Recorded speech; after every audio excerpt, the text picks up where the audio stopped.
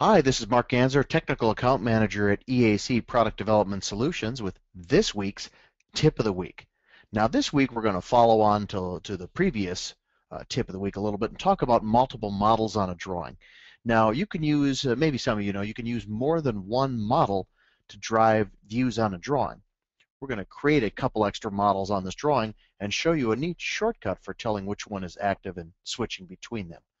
Right now, if you look in the lower left-hand side, you can see the current model is the engine model, and we've driven a view from that. But on this drawing, I want to show views of some other pieces that make it up. So I go to the drawing models. I can say add a model, and let's grab, let's say, the cylinder part. And let's add another model, and let's go with the piston part. Now we can do anything in here to set the current model. Let's say I want to set the model as being the piston right now. Once I do that, it shows me what model is active down here in that same left view. But let's create a new view from that. So when I pop a location for that, and I pick my little display mode, that's active. Now, here's the trick, is you don't have to fool around going to those menus.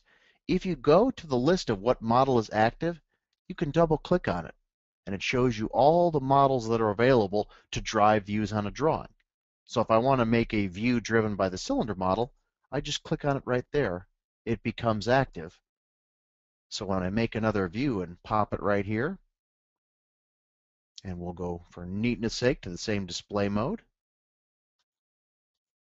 it'll make views from that. And again, just double click on the name, choose which model you want active, and change it right there. You don't have to go to the menus at all. Now, if you have any questions on this tip or any of the other tips, you can contact us at EAC, or better yet, leave a comment in the comment section below this video. Also, you can follow us on social media via Facebook, LinkedIn, or Twitter. Thanks for watching and have a great rest of your day.